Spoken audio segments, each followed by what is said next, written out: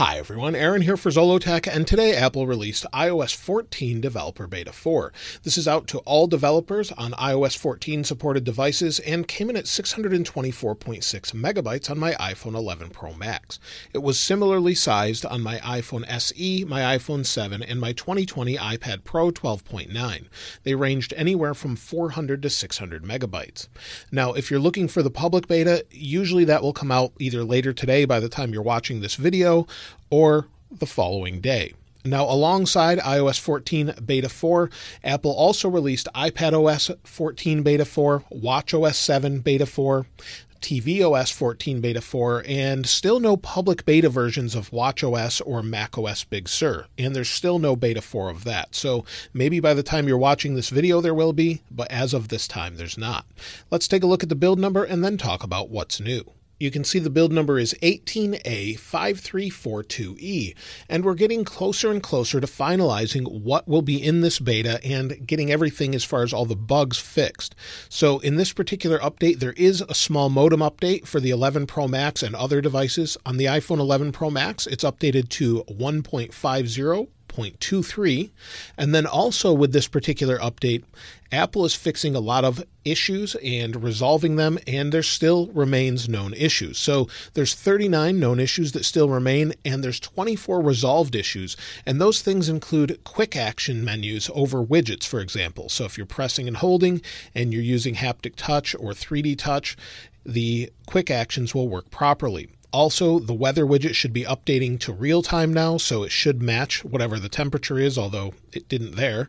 But Apple has said they've fixed that. Picture-in-picture FaceTime should work properly now, and also trying to install updates should work properly now. Some people are having issues installing from iOS 14 Beta 3 updating to Beta 4, so you may need a computer if you're having that issue. Now, one of the issues they've resolved is 3D Touch. So if you're using 3D Touch on your device and were kind of upset that they removed it last time, well, it's back and works as expected. So you'll see that we have, let's go over to 3D Touch here. So you'll see 3D Touch is on, it works properly, you can use it all over the OS, and it works much better than haptic touch.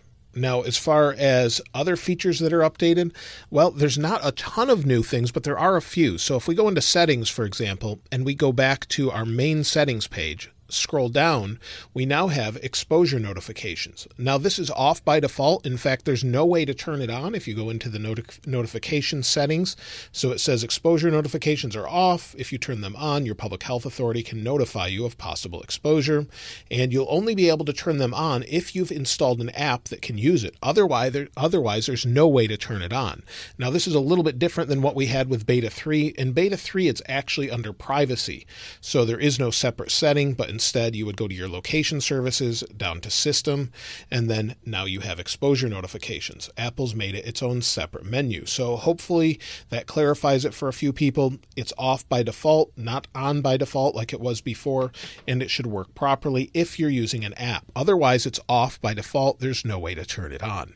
Now, there is a new widget in this particular update, and so if we scroll up, right here, you'll see we have a new Apple TV widget. So if I press and hold, we'll wait for it here, add, and then scroll down, you'll see we have a new TV widget in all three sizes. So if you want to use that, you can, and it's a new widget that's here. So it's nice that they keep adding all of these widgets. Now, in addition to the Apple TV widget, they've also made a change to the shortcuts widget. So if we press and hold, we'll add a widget. If we scroll down to our shortcuts, you'll see that we now have a single size shortcut widget.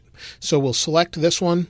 Let's move it over to this screen here, and you'll see that it's blank if we set it on this screen. If we press and hold on this widget, we can edit the widget and select a singular shortcut to have it run. So here I'll select Battery Manager, and I've shared some of these shortcuts before. You'll see now it sticks. If I tap on this widget, it will run the Battery Manager, activate, deactivate, fast charge, or ultra low power.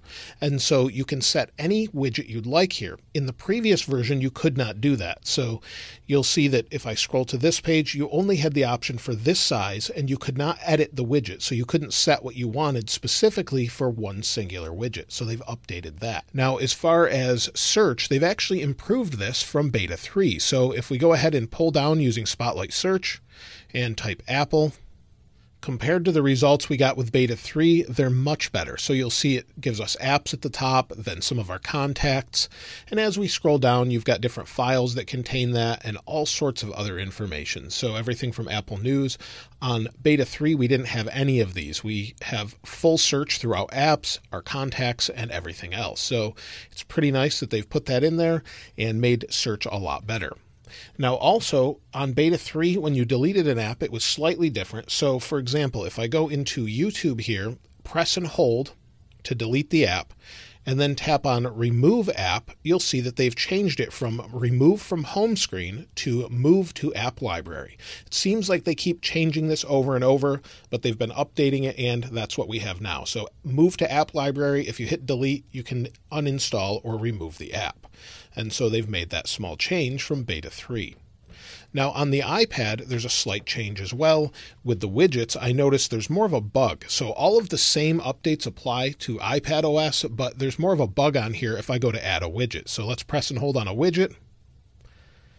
And you'll notice that I have the weather widget back as well. So that's back on the iPad. But one thing I noticed is a problem. If I add a widget, then maybe I want to, say, add the new Apple TV widget. And maybe I want to add, let's say, this size. We'll hit add widget, and it's working properly now. Now, 9 times out of 10, when I would add a widget, it would actually add it in the size smaller than what it's showing.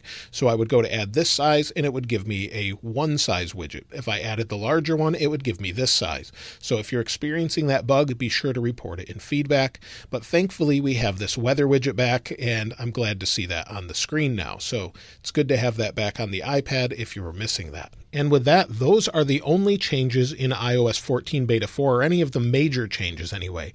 I looked all throughout. I couldn't find anything else that was obvious, but those were the major changes. And this particular update does feel like it's performing well. But before I talk about that, let's take a look at battery life, because battery life on iOS 14 Beta 3 was pretty terrible for me. So if I go to battery, you'll see my battery health is at 96%, which is normal after this amount of time.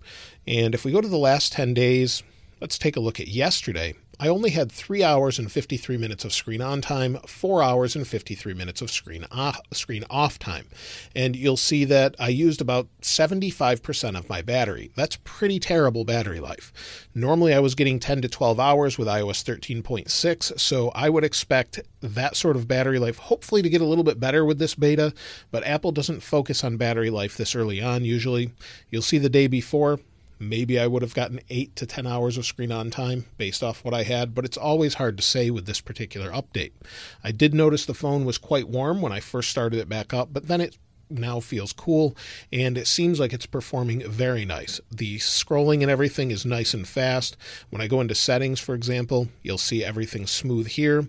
Going into different apps, I always use music as an example, but you'll see everything's loading quickly, and performance on older devices seems to be pretty good as well. So on the iPhone SE, for example, I did play around with this just a little bit, and we'll wait for music to load here.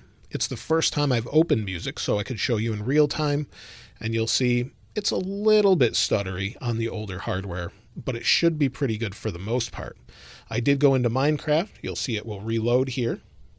We'll wait for it just a moment, and we'll resume, and you'll see we're back in. And this gives us an idea of what frame rates can be expected.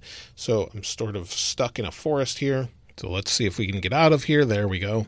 I'm out of the forest. So now I'm out, and this gives you an idea of frame rate. So it does seem to be pretty smooth overall for an older device. So I wouldn't expect this to affect performance negatively in any way. And also, there's the Translate app and everything else. So everything should be working as you expect. Now let's take a look at the Geekbench scores. I did run them on all of these devices using Geekbench 5. I actually ran it a couple times on the iPhone 11 Pro Max because it was warm at first, like I said, and then it cooled down. So I scored 1,333 for single core, 3,394 for multi-core. That's pretty good compared to the history, so we'll take a look. You'll see the 2 that I ran today as opposed to the last couple versions. So yes, it's a little bit slower with single core, but a little bit faster with multi-core. So I wouldn't expect any performance differences, but hopefully we do see some better battery life. Now I'll show you all these different devices so you have an idea what yours should be performing at if you're checking out benchmarks as well. From left to right, I have the 2020 iPad Pro 12.9. Then I have the iPhone SE, the original iPhone SE, then the iPhone 7, followed by the iPhone 11 Pro Max. So if your scores are anywhere around these numbers, expect performance to be the same. Now, Apple also released a new iMac today. It's not a redesign, but it has a big spec bump and can go pretty expensive, over $8,000 if you load it out, but it has some pretty impressive specs, and it may replace the iMac Pro.